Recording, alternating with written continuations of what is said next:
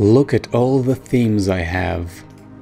From brown to blue to red to white to blue again but white to black to grey to Zenburn. Doesn't look that good though. And lots more. I just use my mouse wheel to scroll through them. And there's even more. The default Inkscape only has 4 themes. This one's pretty good. And some of them are pretty bad because they waste so much space around here.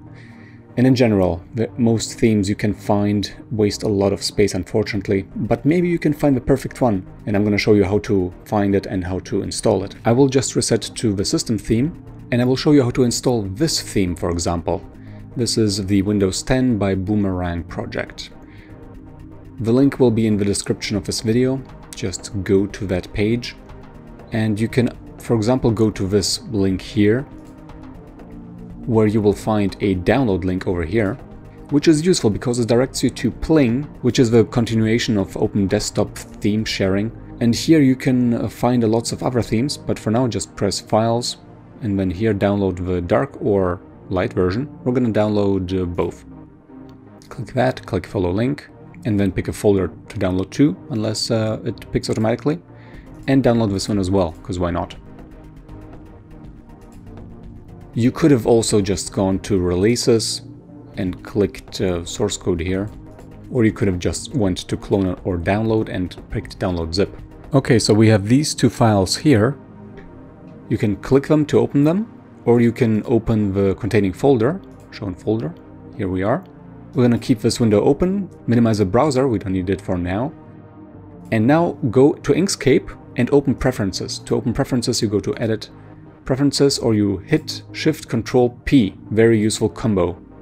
Shift-Control-P, Preferences. And here you have to go to Interface and then to Theming. And here you can pick the themes you have.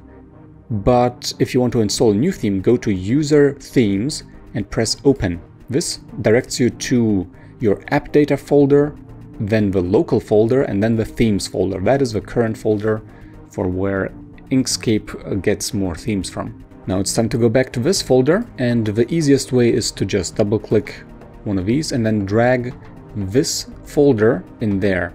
The important thing is that this folder, whatever its name is, the name of this one is not very important, it has to contain the GTK 3.0 folder in itself. So you can't, for example, just drag the GTK 3.0 folder in there, or you cannot just drag the gtk.css file in there. No, this will not work. You have to drag this unique named folder in the local themes folder.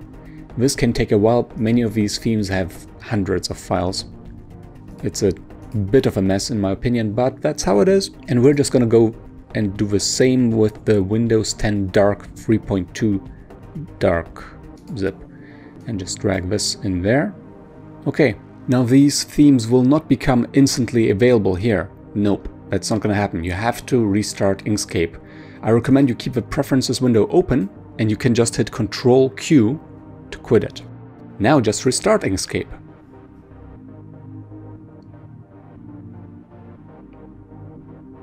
Let's go to Interface, Theming, and behold, the new themes are here.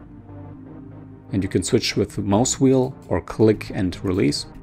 So that's how easy it is in Inkscape 1.1 or Inkscape 1.0. I'm using a 1.1 dev version here. Now to find more themes, you just go to, for example, Pling and click GTK free themes on the left. And then you will have to painfully look through them. You could go by score, you could go by Plinged, what I guess that means staff reviewed.